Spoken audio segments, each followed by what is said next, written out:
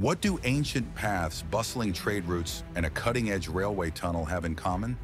They're all part of humanity's quest to conquer the Alps. So if you step into a time machine and witness travelers' struggles across these mountains over millennia, from weeks-long journeys to a mere 2-hour trip, it's easy to see how far humanity has come.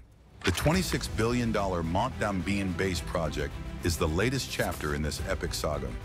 From alpine crossings and rugged trails to what is now the world's longest 57.5-kilometer underground marvel, you'll discover how each era's innovations shaped our travel, trade, and society.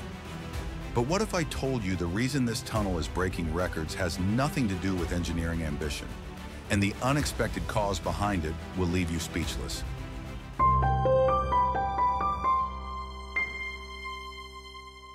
From the time of Hannibal to the age of modern highways, the Alps have presented a daunting challenge to travelers, subjecting them to the biting cold, treacherous ice, and howling winds.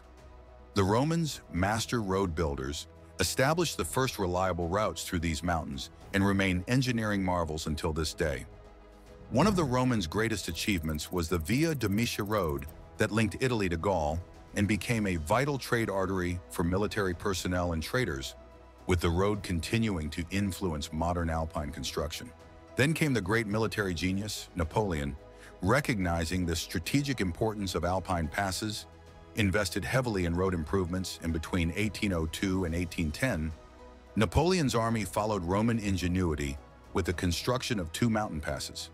First, the Great St. Bernard Pass, which has been used since Roman times, with Napoleon ordering significant improvements, making it easier to travel for his military campaigns, especially during his famous crossing in 1800 before the Battle of Marengo. Second was the construction of the Mont Cenis Pass over Mont Cenis, turning what was once a rough mountain path into a fully engineered route capable of handling heavy military and trade traffic. But the real game changer came in the late 19th century with tunneling technology. The Frejus rail tunnel, opened in 1871, pioneered a new era of alpine crossings and is still in use today, which is a testament to those 19th century engineers' ingenuity. There's a catch, though. While the Frejus tunnel was revolutionary, it's beginning to show its age. And although some modern trains can still fit, the tunnel's loading gauge is limited to 3.68 meters in width, 12.07 feet, and 4.28 meters in height, 14.04 feet, significantly restricting which trains can pass through compared to newer tunnels. On top of this, a recent landslide in the Moraine Valley temporarily shut down the route, serving as a stark reminder that even our most impressive engineering feats have limitations. And those limitations are becoming increasingly apparent. Around 3 million heavy vehicles cross the French-Italian Alps each year, with half squeezing through the Italian city of Ventimiglia on narrow mountain roads. This, you can imagine, causes serious headaches. Traffic congestion is just the beginning. These heavy vehicles are taking a toll on the environment, spewing emissions into pristine alpine air. Add in noise pollution and strain on local communities, and it's clear our current system of alpine crossings is under pressure. How is this monumental problem being addressed? A long, low-elevation, 57.5-kilometer tunnel passage cutting straight through the mountains. The tunnel is flatter, faster, and more efficient than its high-altitude counterparts, and will carry loads up to 1,500 tons, more than double the current maximum of 700 tons. This massive boost in freight capacity may not involve war elephants, but its impact on alpine crossings could be just as transformative. We start our journey here in the Moraine Valley, France, where twin tubes, each with an internal diameter of 8.4 meters, wide enough to fit a Boeing 747 airplane, will stretch an incredible 57.5 kilometers until it reaches the Susa Valley in Italy. These dimensions are designed to accommodate high-speed passenger trains zipping along at speeds of up to 220 kilometers per hour, while freight trains will cruise at a respectable 100 kilometers per hour. But how on earth do you dig a tunnel this long through some of the harshest terrain on the planet? Well, you bring in the cavalry. Yep, that's right. 7 tunnel boring machines will be used to carve through the high-pressure rock formations. And who do you think the Italians and French are sourcing these colossal tunnel boring machines from? The Germans, of course. Located in Schwanau, Germany, The company Herrenknecht was founded in 1977 by Martin Herrenknecht, and over the decades, this company has become a world leader in manufacturing tunneling technology, specializing in hard rock formations, micro-tunneling, underwater projects, mixed shield tunneling, and more. Their tunnel boring machines have powered some of the most ambitious tunneling projects in the world. From the Gotthard Base Tunnel in Switzerland, completed in 2016 and stretching 57.1 kilometers, to the Channel Tunnel, which opened in 1994 and spans 50.45 kilometers beneath the English Channel. Then there's the Brenner Base Tunnel, another alpine megaproject located between Austria and Italy, and will be scheduled for completion in 2032, with the main tunnel section spanning 55 kilometers. These engineering marvels wouldn't be possible without Herrenknecht's cutting-edge technology, shaping the future of underground transportation. Herrenknecht produced a 10.4-meter diameter gripper, TBM, weighing 3,200 tons and measuring 334 meters in length. This machine is responsible for excavating an 18-kilometer section of one of the twin tunnels, starting near Modane, France, and extending all the way to the Clarea underground safety site in Italy.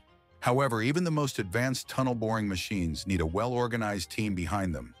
That responsibility falls on Elliott Consortium and TELT, the key players driving the project forward. And managing a project of this scale takes more than just powerful machinery. It requires expert oversight and precise execution.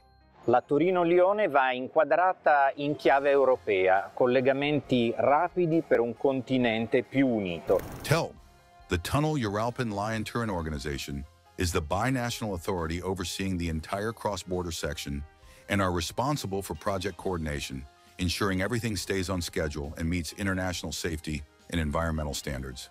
They handle the big picture planning, funding, and collaboration between France and Italy. But when it comes to the actual tunnel excavation, that's the job of the Elliott Consortium, a powerhouse team of engineering firms, including Eiffage Génie Civil, Spibatniol, Gela, and Cogei. Their role? Operating the massive tunnel boring machines, managing the workforce, and reinforcing the structure as they carve through the Alps. Together, these two organizations are turning this ambitious vision into reality, laying the groundwork for Europe's next great high-speed rail corridor. Of course, there's more to it than meets the eye, because digging a tunnel from two different locations and making sure both ends meet perfectly isn't just a fun guessing game. It's sheer skill, planning, and mathematical precision. To pull it off, engineers rely on advanced navigation and surveying technology. It all starts with GPS and geodetic surveying, which creates a highly detailed 3D map of the terrain, ensuring the tunnel follows the right path. Laser guidance systems inside the tunnel continuously measure and adjust the TBM's direction in real time, keeping them on course. But since GPS doesn't work deep underground, gyroscopic alignment systems and inertial navigation systems take over. These tools track the TBM's movement with extreme precision, preventing any deviation. Companies like Herrenknecht's VMT, Honeywell Aerospace, and Exail provide these cutting-edge solutions, while the consortium handles the excavation. In the Gotthard Base Tunnel, the final breakthrough was only 8 centimeters off after drilling from both sides, in almost perfect alignment. That's the level of precision required for the Mont-Dambien Base Tunnel to succeed, proving that modern tunneling is as much about accuracy as it is about power. Ventilation is another crucial aspect. At 500 meters underground, fresh air doesn't come easy. The tunnel will include vertical ventilation shafts, drilled using raised boring machines that extend more than half a kilometer deep. Constructing these shafts involves an incredibly precise process. First, a small pilot hole is drilled from the surface of the mountain down to the tunnel level. Once it reaches the desired depth, a reamer head is attached at the tunnel level and pulled upward, gradually enlarging the hole to its full diameter as it ascends toward the surface. This upward reaming process allows the excavated material to fall naturally to the tunnel floor, making removal easier and minimizing surface disruption. The raised boring method is favored for its safety and accuracy, as it reduces the risk of ground instability compared to traditional downward excavation techniques. By constructing these vertical shafts with such precision, engineers ensure a continuous supply of fresh air, which is essential for both operational efficiency and the safety of workers deep underground.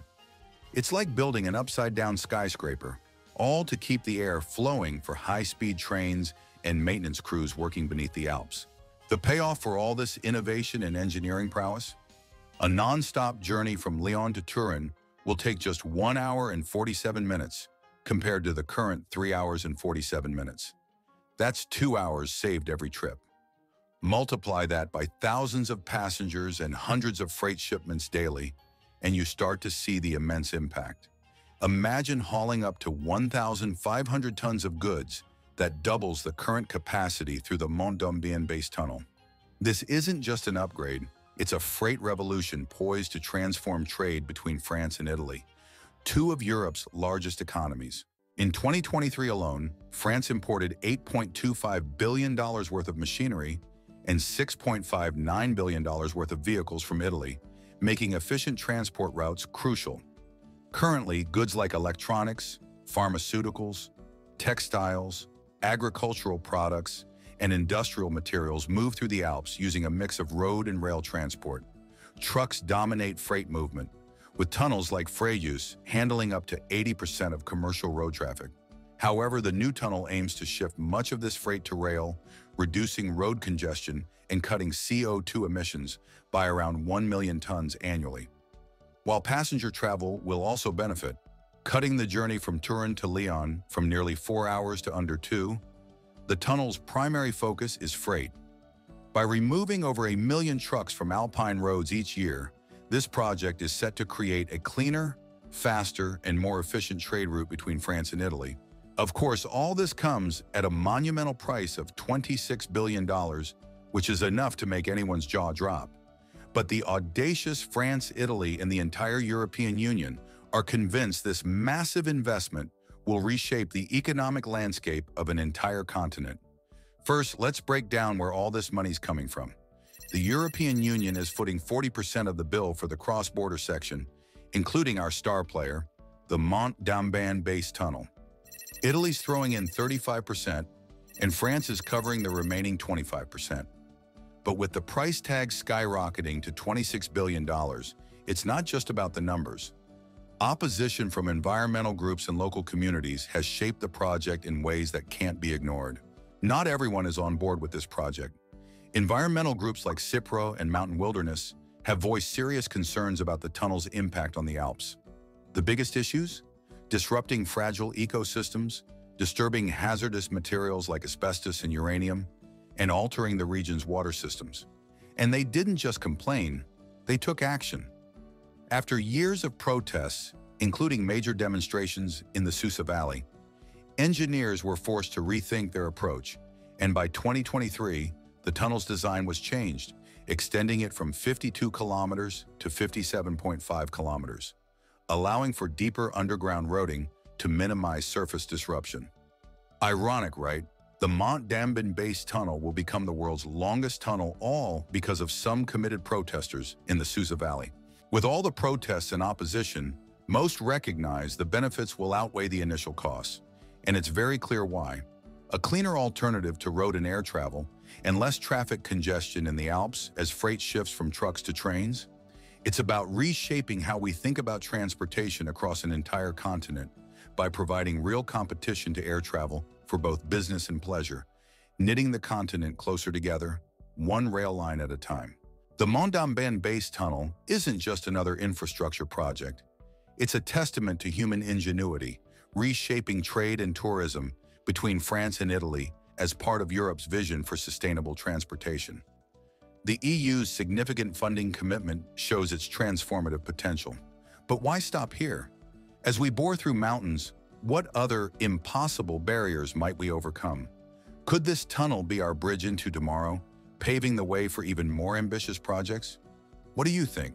Drop your thoughts in the comments below. Don't forget to like this video, and if you found it interesting, subscribe for more mind-blowing engineering stories and hit that notification bell so you never miss an update. Thanks for watching, and we'll see you in the next one.